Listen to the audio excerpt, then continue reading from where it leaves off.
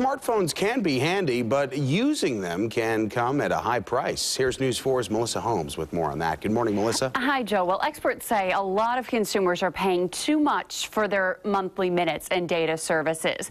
Having a smartphone can make your life easier. It's your office, your organizer, and your entertainment system all in one. And that's also why the bill can be so expensive. Smartphone plans range from about $69 up to $115 or more per month. But experts from CNET say most people can pay an average of about $80 to $90.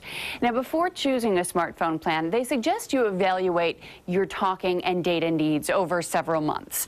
CNET recommends opting for a larger plan if you use your phone for anything more than calls, texts, and simple emails. Now, data usage goes up drastically when browsing and downloading large files like apps, games, photos, and music.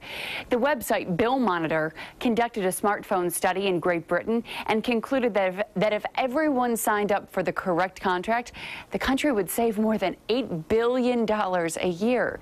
So don't be afraid to adjust your service plan as needed. The savings can really add up. Be aware, though, if you do adjust your service plan, some mobile providers may require a new 2-year contract. So CNET recommends checking with them before you make any changes. But really, this is one to track throughout the months because it can save you a lot of money over time, especially if you've got 2 or 3 people in your family who have those data plans. That's right. Good point. Thank you, Melissa.